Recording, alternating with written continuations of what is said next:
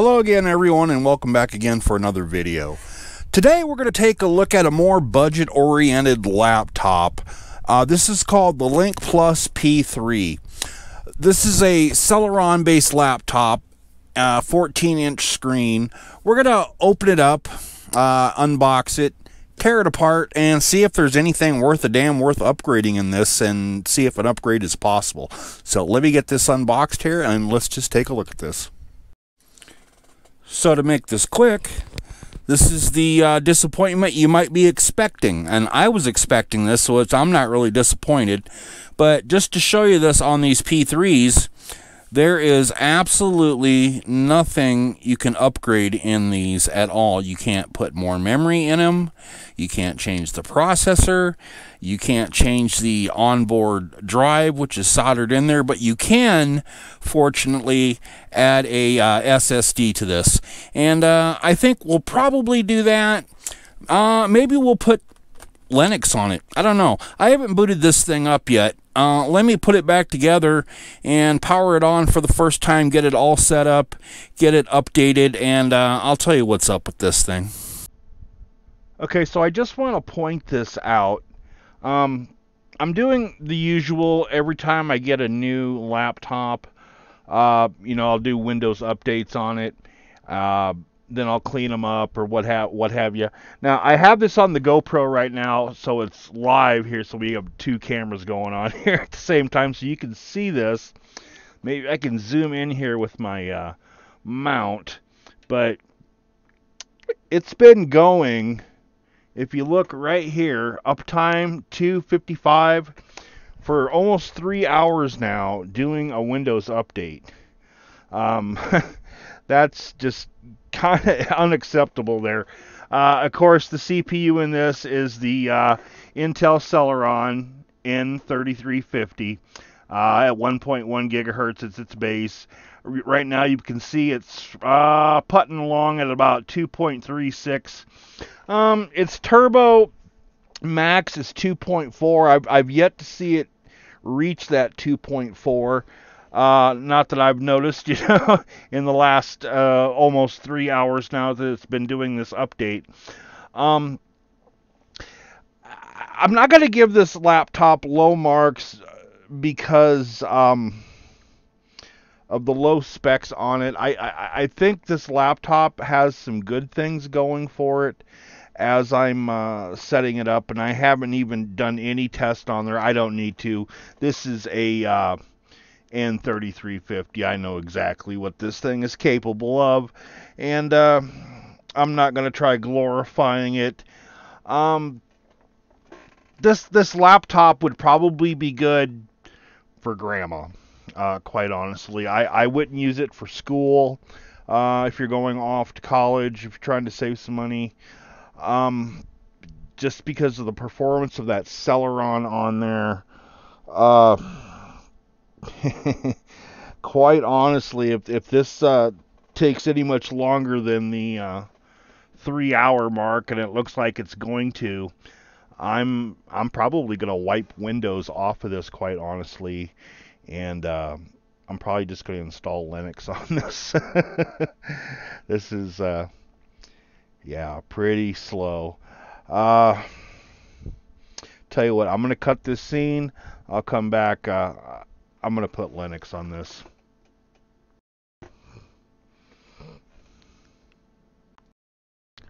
Okay, guys, I did go ahead and put Linux on this laptop, and I also went ahead and did finish up doing the updates on this, which actually took me 6 hours to do. I'm not shitting, 6 hours. This thing was like capped at 100% CPU load for the entire time, but after it was done, it wasn't too bad. We'll get to that in a minute. Let's power this on. Excuse me, and take a look at how it boots in both operating systems. As you can see, let me zoom my camera in there and flip off a light here so it's not glaring. Sorry. As you can see, we've got a couple selections there. We've got Twister OS and Windows 10. to choose from. Let's go ahead and first start with Windows 10, and I'll show you the boot speed on Windows 10 with that eMMC drive. Now this is with everything optimized. All the updates have been done. I did the disk cleanup and got rid of extra gunk. There was like 7 gigs almost actually worth of space that was taken back just by doing a disk cleanup after doing all the updates. Always remember to do that, people. Do a disk cleanup, especially on small capacity drives like this laptop has. You'll really gain some space back after doing a disk cleanup after you've done all your updates. But anyways, so let's take a look at the boot speed on Windows 10 first. Here we go. Now this is going to be kind of slow, eMMC drive. This is probably about the same speed as like the HP Stream would boot at. It's nothing to be impressed by. It's not as bad as a hard drive, I guess. That's one way of putting it. But, I mean, and if you've just gotten this laptop and you haven't finished setting it up or what have you, this is probably going to be a lot slower than what you're seeing right now.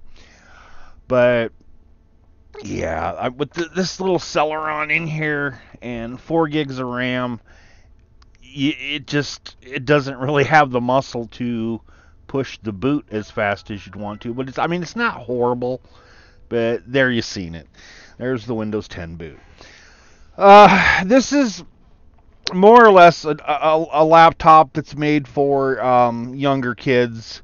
Older teens, college kids probably wouldn't care for it too much. But I think for younger kids, for school age, at-home learning, things like that, or just, homework, younger kids, this would be a good laptop for them. I mean, for the price, what is it, like $269, I think I seen it for. Yeah, I mean, that's who you should be buying it for. That, or else maybe grandma. Maybe grandma needs a laptop. Doesn't got a lot of money on Social Security. We know how it is.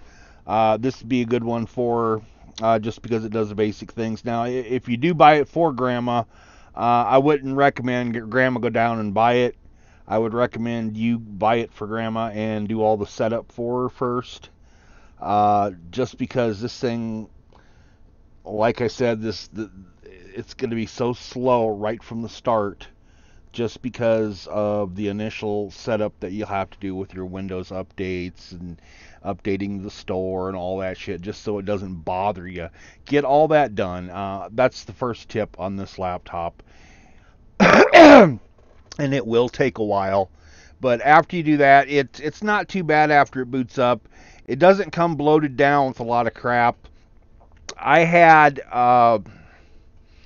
after doing the updates and what have you, and cleaning it up under, you just go to all apps, go to Windows Administrative Tools, go to Disk Cleanup, and you click Clean Up System Files. You're going to click that.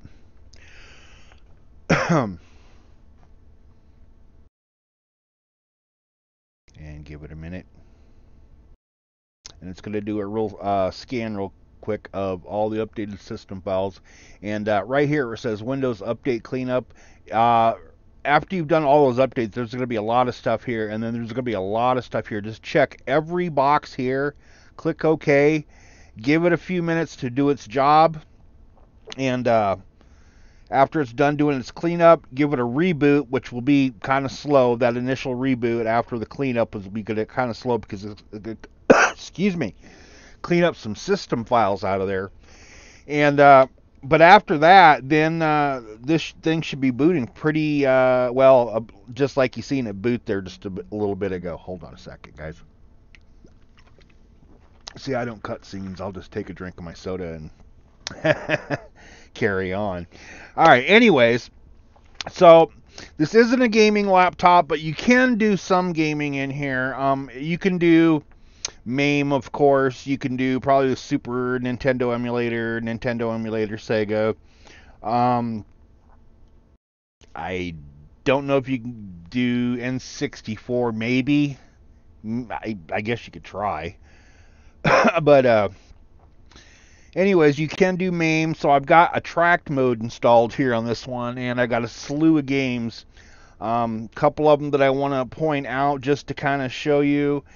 First one is Primal Rage, because that one takes a little bit of CPU power to run right. You can't really run it too well on a Raspberry Pi. You can, but it kind of little sputters a little bit.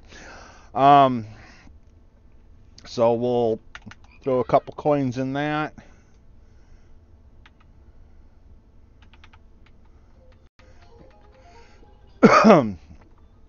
Now you probably can't hear this from here. These speakers are pretty weak on this. But you can see the speed of the screen.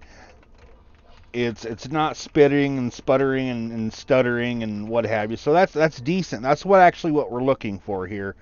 Another one to show you here is, we'll go all the way over here. Right here. Killer Instinct. That's another one of those that's kind of tough to run on a Raspberry Pi. And we'll just take our little boxer guy here. But yeah, as you can see, this is another game that runs really, really nice. Unfortunately, my playing isn't so nice. But yeah, we'll exit that. Let's take a look here under Task Manager. Let's see if I can get up a little close there with that so you can see this. Under Performance, we can see that we got 3.8 gigabytes of RAM. 2 gigabytes, of course, is going to video memory. Speed of our memory is showing 1600 megahertz. Now, I'm not sure what's up with that. I hope that's not right.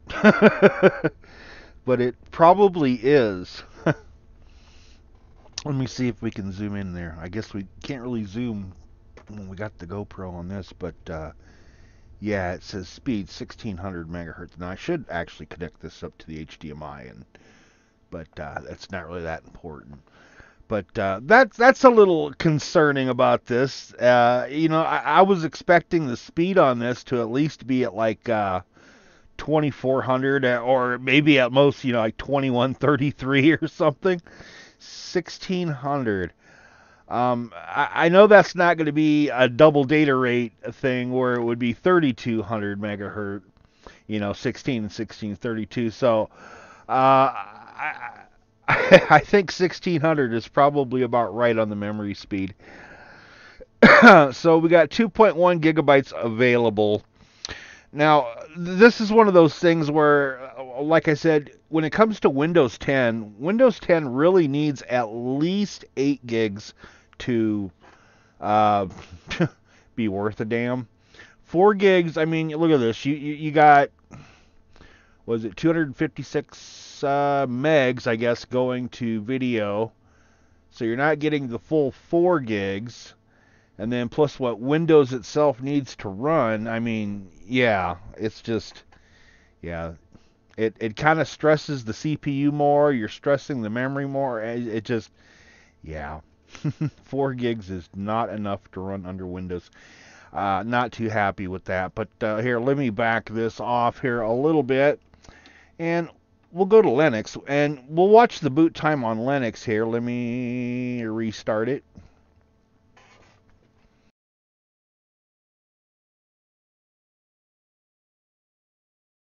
Come on, slowpoke.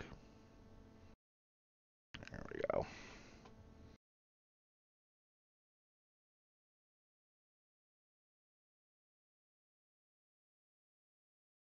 Okay, Twister OS. Now, Twister OS, if you're not familiar, what it is actually is Linux Mint LXDE, and then you install Twister OS as kind of an add-on to it to get this look that you're going to be seeing here. Twister OS has got a lot of cool copycat kind of. One kind of looks like Windows 7. One's kind of based on Windows 10. One's based on Mac. It's kind of a cool operating system to check out, really. But there's Twister OS, and as you can see, Twister OS is loaded. Not too bad a boot time. Can we say it's because, you know, the Twister OS is on an SSD? I have it on like a 240 gig PNY SSD. That might be part of it, but another thing is Linux in general will load much faster than Windows will. And it's just as usable. I mean, there's really, what do you got? I mean, you got like all your Office stuff under Linux. You know, multimedia. I mean, like one of my favorite things when it comes to is Pythos. What that is the Pandora. It's the Linux version of the Pandora player. And the nice thing about Pythos is that you can log right into your Pandora account, start playing it, and if you're not a premium subscriber, you still don't get the commercials. So it's actually kind of a commercial-free version of your Pandora account. And you can do that under Linux, which I like a lot. But let's not fork the topic off into Linux and why Linux is awesome. Because a lot of times I don't recommend Linux to people, but there's occasions that I do. And one of those occasions would be, honestly, on a laptop like this. I mean, Windows, it is what it is. Like I said, it doesn't have the RAM. Not the laptop's fault. It's not upgradable. It's the manufacturer. Right? Let's not blame the laptop. No, let's blame the laptop. So, yeah, I mean, I guess if you look at it from the standpoint of, given what it is that you can't do any of these upgrades to it, I guess you should put the best operating system for it. And that really is Linux on this, with the limitation of only 4 gigs of RAM. Now, if this was an 8 gig laptop, I would say, yeah, you know, keep Windows on there. On the SSD, switch the SSD to an SSD, excuse me, and use that eMMC for like extra storage or something, or for like backup, a backup image of your SSD drive or something. But yeah, so I don't know. I guess, and here's another thing too to point out is this keyboard. This keyboard is a UK keyboard. If you can see, like right up here, you can see the pound symbol up here. You can see your @ symbol is actually right over here. This could be a little confusing for you if you're used to it the other way. If you're not too used to a keyboard, maybe you won't notice it too much and it won't bother you. Excuse me, guys. Dang cough. Anyways, so I'm kind of torn on to whether I would recommend this laptop or not. Yes and no. I'm going to leave a link down to it down in the description there, where you can get it. I got it off the Vine program. They wanted me to take a look at it. I don't know what I'll end up doing with it. Maybe sell it. I want to buy it cheap. Here, there you go. But yeah, it's okay. Like I said, it's one of those that I think it needs somebody that's good with setting up computers to set up. But once it's done being set up, hand it off to somebody who's not so good with computers. I guess, in summary, that's who I think this laptop is good for. Good for people that like to set up computers, to hand off to people that aren't good with computers. And that's my final say on this laptop, on the, what is this? The LincPlus P3, the LincPlus P3. All right, guys, that's it for this. We'll probably get to a computer build, I think, next. But I'll see you again next time, guys. I will talk to you later. Let me switch over here, and bye.